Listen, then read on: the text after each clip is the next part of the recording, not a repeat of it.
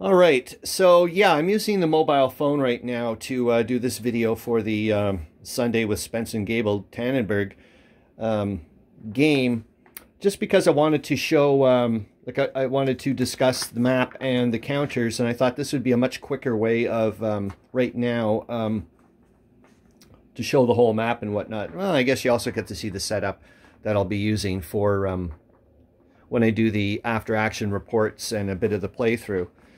Anyways, it was nice also when I get towards the counters, when I discuss that a bit. Rob got to take a look at the counters, and he thinks he has figured out how the Excalibur Games people made their counters, and he was like, God, it's really bad. He goes, the Russian ones aren't so bad, but the German ones are just horrible. I was like, yeah, I don't know what, it's almost like a bit of a ghosting thing happened or something. I don't know. But anyways, I want to read the one of the paragraphs from the introduction for this game before discussing the map and whatnot and the counters, because just for me anyways, to put it back into just to remind myself a little bit here. So it says, this game is a brigade division level simulation of the first 30 days of the East Prussian campaign. The map covers the area over which the campaign was fought, and the playing pieces, henceforth called units, represent the military units which fought or could have fought in the battles, and each hex represents 3 miles from side to side, and each turn represents 1 day of actual time. All right, so there's 35 hexes left to right, so 35 times 3, that's 105 miles. And there's 31 hexes up and down, so that's 93 miles. And so there you go. I'll show you what's like from the bottom left here. You've got Thorn. There you can see the border all the way up to Lostock or something, and then Pilvishki up over there.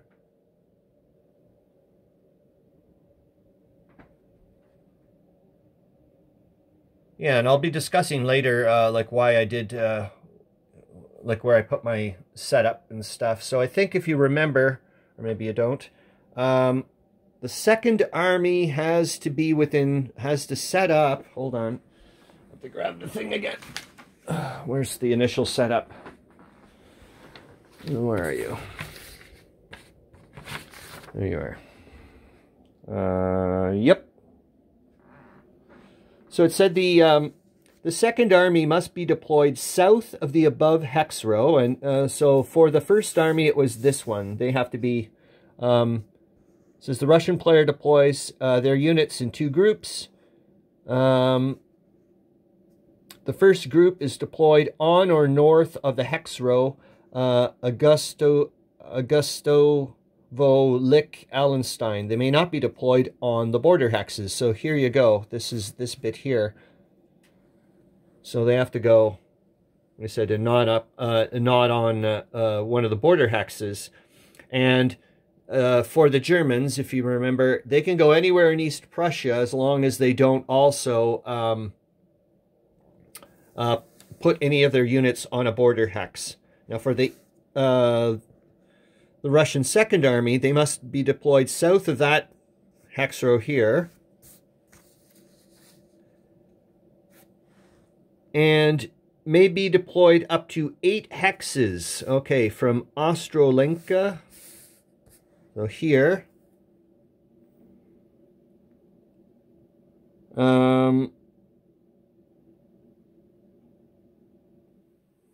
must be deployed south of the above hex row and on or adjacent. Sorry, that was the cavalry units. Sorry, the cavalry units must be deployed in Russian territory and not on border hexes, and can be deployed up to 8 hexes from this guy. However, the Second Army has to be, it says here, must be deployed south of the above hex row and on or adjacent to the following towns: Ostrolenka, Lomza, here, okay, and Ossowiec over here. So that's a pretty constrained little area. But I think I've, in the previous video, was mentioning that I love putting the Russian cavalry out as much as I can to try to kind of stall the Germans a little tiny bit. Anyways, now let's take a look at the counters.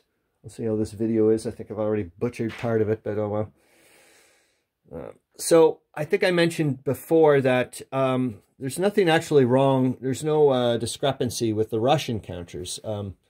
The Spence and Gabel and the Excalibur Games counters, they're the same. I don't see any differences.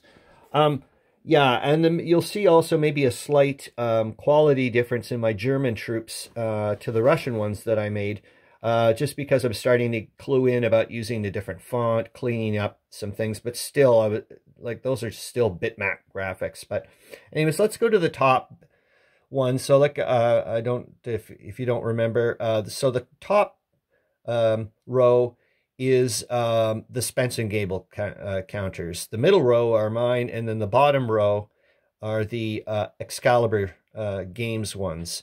And I think I can tell you how you can know if you've got the Spence and Gabel game, besides just the map, but or if you've got the Excalibur Games one. Because like I said, I didn't see any discrepancy in the Russians. They're all the same strength points, movement points,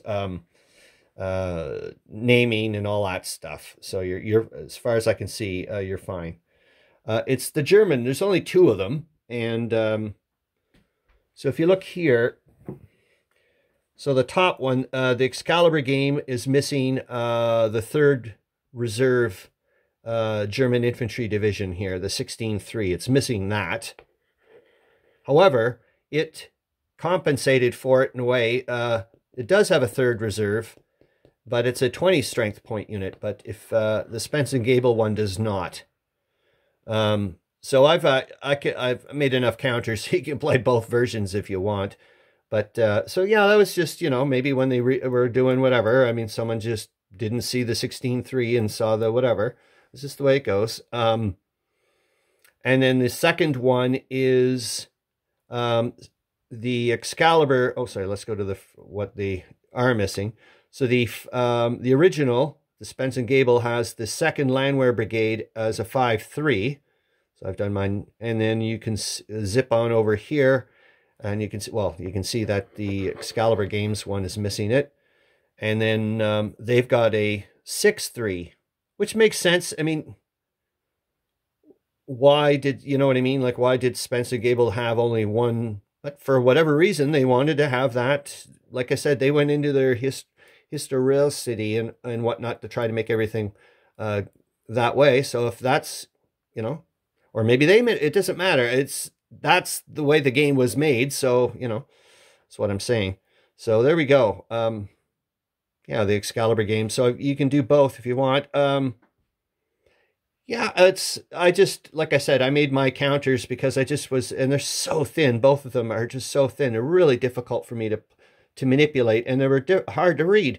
The worst ones I find are the German Excalibur Games ones. They just, it's like bleeding issues or so, like, you know, it looks like the ink just bleeds in, and it's just not fun for me. But I mean, they're usable, and if I, like I said, if I got this game and whatever, or if it's the only game I had, I'd still be playing it. That's for bloody sure, because well, as you'll see, or hope you'll see, this is a pretty fine game, especially for 3 pages. It still blows me away that you can have such a good game in such a small package. It's yeah, it's inspiring as far as I'm concerned. It's like, wow, I'm not saying I could do it or whatever, but you're like, it's manageable or something. You don't have to like create a big beast of a game to have an enjoyable one. So that's it. Hopefully the next one will be my setup and so on and so forth.